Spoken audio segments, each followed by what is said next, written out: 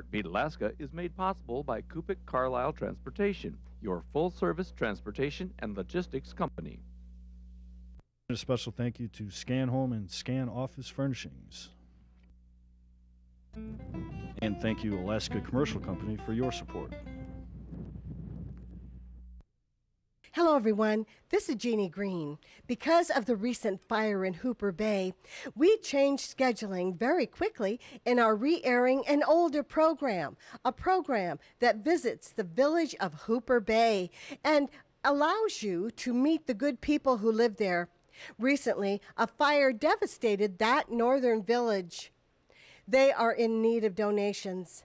And while you're watching this show, there are some numbers on the screen for places that you can call and an email for Red Cross. Suggested items for donation are shower basins, shampoo, soap, toothbrushes and toothpaste, rags, hand towels, bath towels, diapers size 1, 2, 5, and 7, women's personal items. They particularly need clothing for 3 to 9-month-old children, size 5, T, boys and girls, and winter wear for children and adults. Village residents depend upon subsistence and need to replace destroyed equipment, including guns and freezers, food savers and bags, and other hunting equipment. For those outside of Anchorage, cash donations can be sent to any Wells Fargo bank branch. The American Red Cross is also collecting funds. Go to www.redcross.org. For residents of Anchorage, Northern Air Cargo will be delivering free freight to Hooper Bay for this week. For those willing to help, they're open until 10 p.m. This week only. Please do your best and please help us help Hooper Bay. And now this week's program, which is a rerun, just a special airing so you can meet the people of Hooper Bay. 1, 2, 3, 4, let's go. It's Heartbeat. It's a fabulous show. Alaska. Hi, Heartbeat Alaska. It's Heartbeat. Alaska. Pull up a chair and enjoy the show. Hear it from Sitka to Barrow. Gather around for Jeannie's show. It's the Aleut, the Indian, and the Eskimo. It's the Aleut, the Indian, and the Eskimo. Welcome one, welcome all. Hello, everyone, and welcome to Heartbeat Alaska Native News and Information. I'm Jeannie Green. Thank you for joining us. Today, we travel to Hooper Bay, Alaska, a Yupik village that held a gathering recently, a gathering that shared their culture with the youth, a gathering that shared their culture with us. It's a great show. I've learned so many things I didn't know before. No one knows for sure when the first Yupik people set foot in the Hooper Bay area. But we do know this. It was a long, long time ago.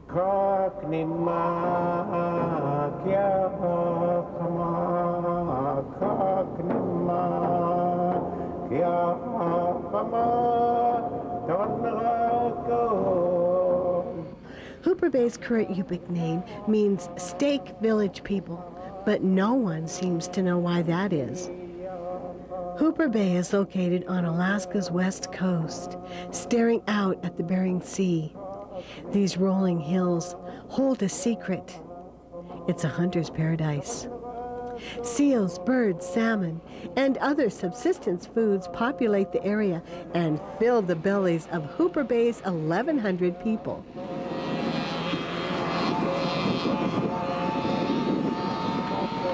Though, like many villages, the buzz of ATV motors, all-terrain vehicles, seems to constantly echo. Some people here remember a time when the village was much quieter. James Gump remembers those days. When he was young, he learned the old ways of hunting and fishing. As motors and guns and other modern things wove their way into daily life, many people forgot these old skills. James did not. Right. In those years, in that kayak, in the winter time, every man they're busy making paddle, sled, getting ready for spring, getting ready for the kayak frame, and put a new skin. Yeah, many of them. See, this is what they used to done this kind of kayak. Well, those kayak, yeah, they have a 5 skin. 1, 2, 3, 4, 5 in those years from the younger mukluk. And then the full mukluk, they put 1, 2, maybe 3 or 4. And sometimes when they covered with seal skin, maybe 7 or 8 seal skin. Okay. Every kayak has to be completed. Okay. I done this with a small sled. When they drag this kayak, they use this small sled under and drag it where they want to go. And then they always have 2 paddles, one here and one over here, and what they call the lichtig hook. That's the number 1. And this man, he just completed. Well, he holding a harpoon, complete harpoon, and he used a regular raincoat from the sealskin intestine. James Gump's models are realistic down to the smallest detail. They help explain the complex way the Yupik people crafted seagoing vessels from the natural materials found around Hooper Bay. This kayak, I mean the sealskin, those men, they put 10 full mukluk skin to go back in 1, 2, 3, 4, maybe 10 of them. See this before they covered. See, this is frame. The frame is done. This frame, I done this the way they used to do, with no nail, no screw, only with a seal skin. We just learned an awful lot about kayaks, the skin boats used by the Yupik people of Hooper Bay. Now let's learn about the traditional tools that were lifesavers in many cases. When I talk to the student in the this got to be kind of a ivory or a piece of from the reindeer or antler, and this one need to be got to be that kind of stuff. Okay, when they done this one, they have to done this one. When they use it, it got to be on this side all the time. See them. The pointed end was used to test the thickness of the ice as a hunter walked along. 1, 2, 3. They used to tell us long time ago, they got to have this need to be done. You know, just in case one of the seal hunters, when he's sitting on the ice, and when he little walk over that, the wind might blow the kayak. But he have to have this one with him all the time, even when he leave a little kayak that much or anything. So just in case for this, they done this one, when that kayak is floated, they have to get his kayak. Well, this, it gotta be, see, this one gotta be pulled and this one untied and tied. And then when they jump into the water, when they swim it, they have to buy this one and swim it And so he can, when he his kayak, and somehow he can try to make it to the ice, and when he go to the ice and just pull it up. That's a very important in those days. This what they call nanakpak. They used to have a seal skin. They never, that in those days, no nylon. These two nanakpak, see these, both of them right here, and then when they look for the seal, or when they chase the ice,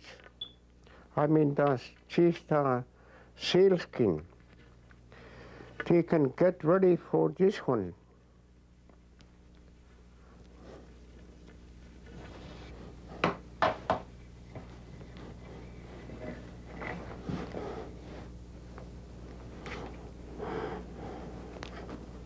Okay, see this one. This is made from the walrus bone. This from the ivory. This is seal skin, and the wood is made from the drifted wood. And they have 3 feathers. Okay, these colors, the color made from the surface. Long time ago, they found, I don't know how deep, under the ground. When they find it, those kind of the color gray, and then it's like a clay, something like a clay color gray. And then when they're going to use it, they have to burn that stuff mixed with something, with a fire. And then until it become orange or red, they stop it. This is a long time, maybe about 10, 15 years ago. I bought it from the Nelson Island. What they call this is Eskimo color is Wedak. See, very important. Okay, all right. This is Nanakpak. The spear thrower was like an extension of the hunter's arm. It gave them the power to throw the spear further and harder. This is Nukak. All right. Whoa! Don't let that thing go in the house, James. We like this, and then he threw it to that seal. Sometimes hit that seal, and some of them missed. Okay, all right. James teaches more than the old ways of hunting and fishing. He's also a keeper of the old songs of Hooper Bay. Bad voices. Kaknima kya kama, kaknima kya kama, tanakon, tangwagnawaka, hunaniya, yeya,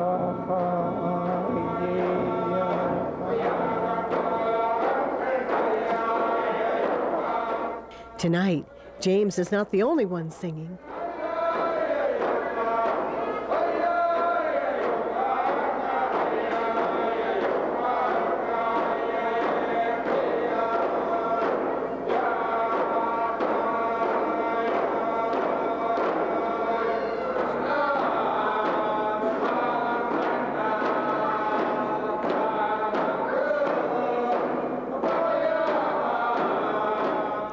All week long here in Hooper Bay, it's Cultural Week. It's a week set aside each year for the school and the village as a whole to focus on being who they are. It's a time for the youth to become more grounded in where they came from. It's a foundation that will give them confidence as adults.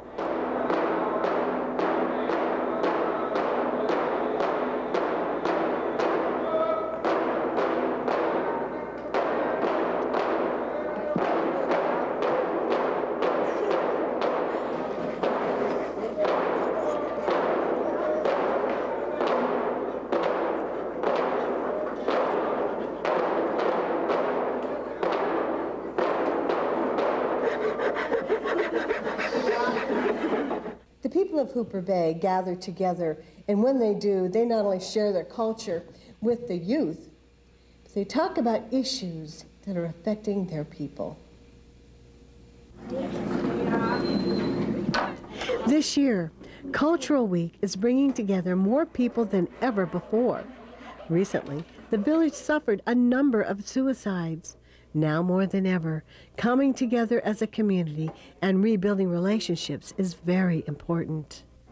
I really do believe that the community needs to address their issues openly. If there's suicide, tell it like it is. If there's a problem in a family, if there's a problem within their family members or school-wise, they need to address the problem. Because I really do believe that everybody that's in a village, a community base, or as a village, or as a community, or as a region, everybody has a problem, whether it's financially, family-wise, or they need to learn how to address that and ask or seek for help. That's not a weak thing. It's strength to ask for help. Alaska Natives and Indigenous people all over the world are coping with more suicides than ever in their history. No matter what culture you come from, the results of suicide are always the same. I know suicide in every culture or race and community and cities is by itself a real hard subject or event to face. But to leave it alone and thinking that it will go away and or some other people will take care of it, thinking that it's just a simple answer is way much harder than the subject itself, the issue itself. The hardest part about living out here is alcohol and drugs.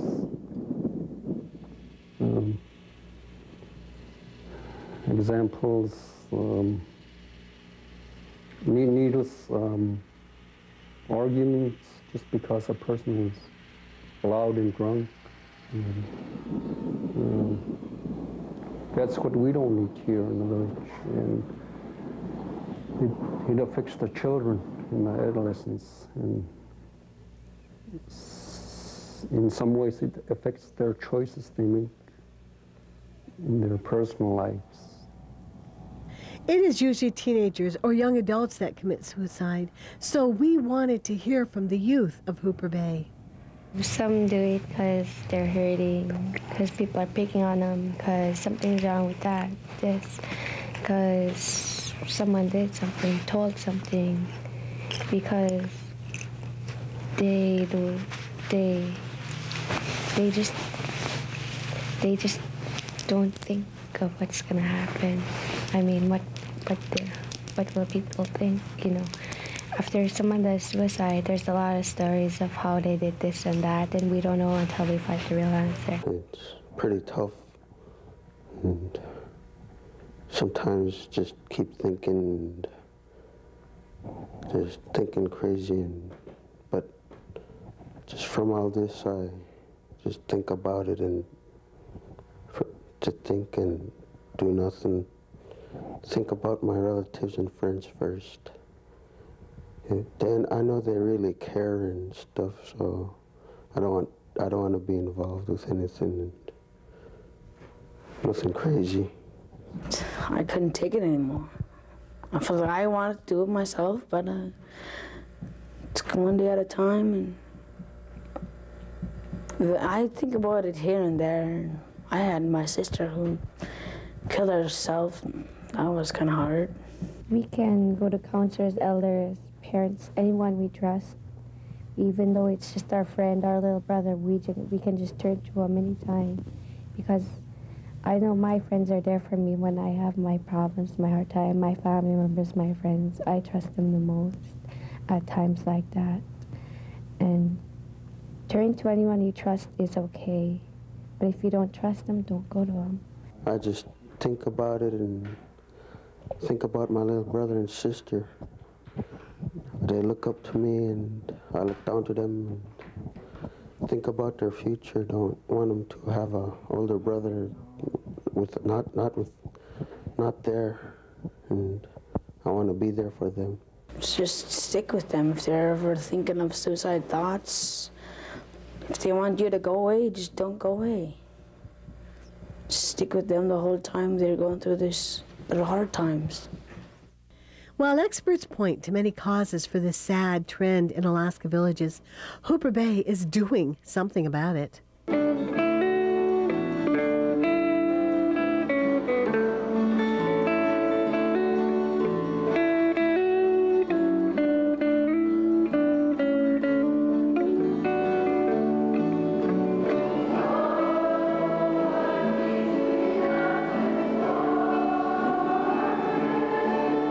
What they used to do is gather the village, the young boys or young girls, and talk to them about the way of life, communicating with them openly, and addressing the issue that they have.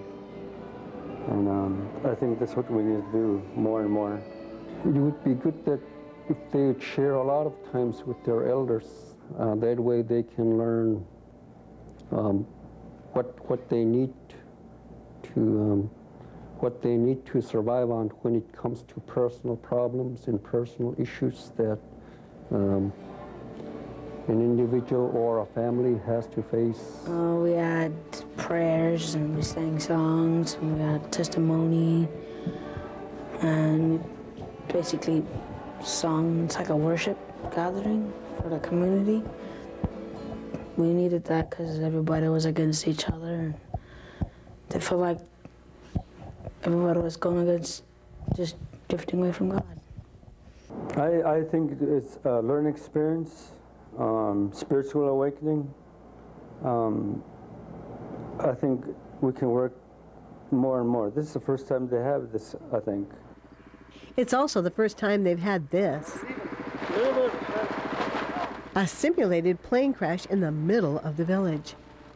First, a plane taxis into the village.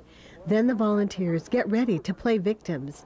Each victim pretends to have a certain injury. Terrence, you got cracked ribs. Walter, got the femur fracture.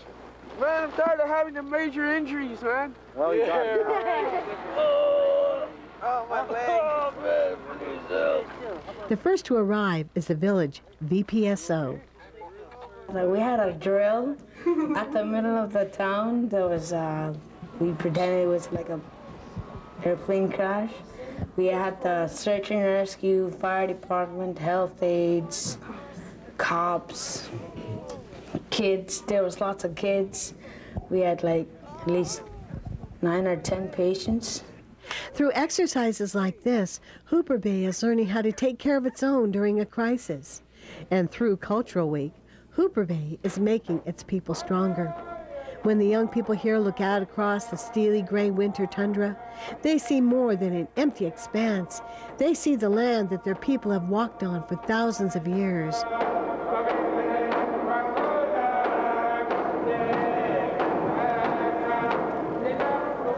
This is the week for the youth to build a bridge, to connect them to this land, connect them to their proud ancestors. A fish hook, a string of beads, a dance.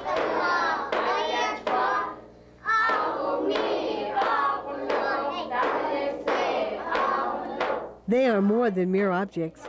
They are tangible connections to the common strength we all draw on as Native people.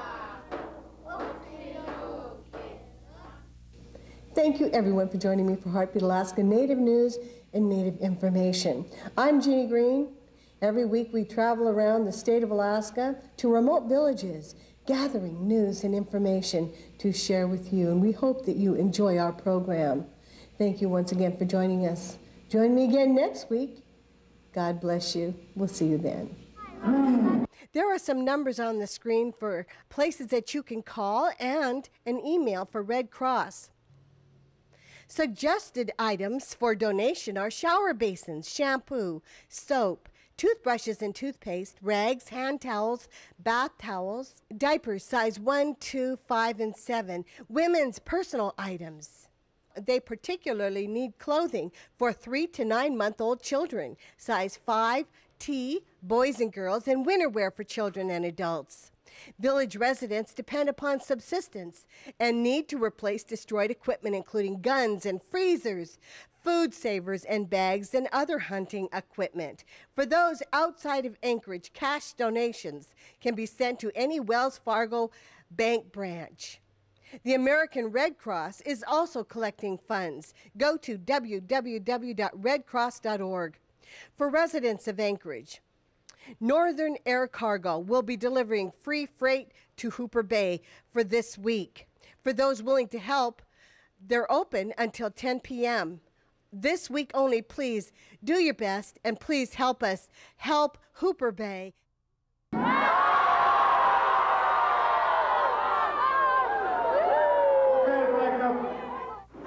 can't feel your arm? You have a neck injury here?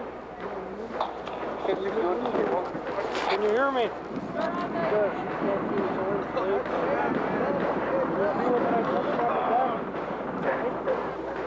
Can somebody please scratch my back?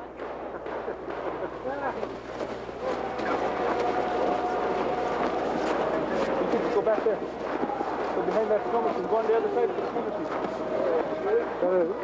First thing you do is you got to secure there.